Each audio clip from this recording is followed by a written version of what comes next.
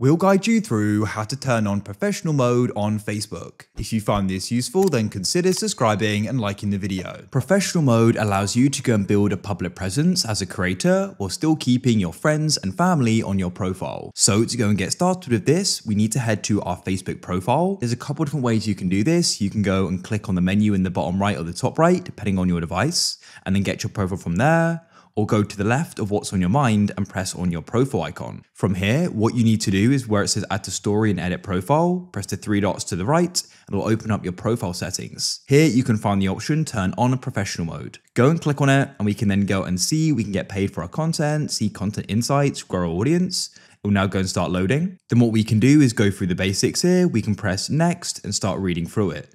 You can go and choose your audience, then I go and press next, confirm this or press edit if you wish, and we can then go and see the monetization tools. There are some more tools here we can go through and we can then go and set our profile frame as well. I'll go and skip that, I'll go to the professional dashboard and that's it, we've done it.